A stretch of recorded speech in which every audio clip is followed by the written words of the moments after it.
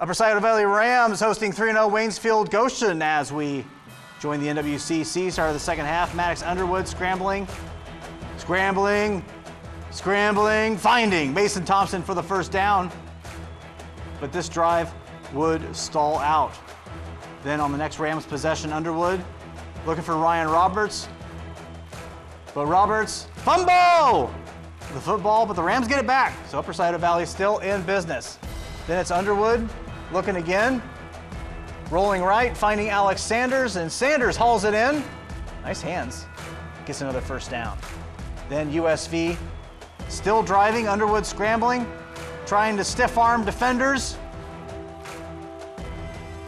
And successful too. Couldn't quite shake that guy, but he picks up a first down, nice yardage there. But too much Waynesfield, the Tiger D takes down Underwood here for a huge sack. Waynesfield getting the job done tonight, 42-14.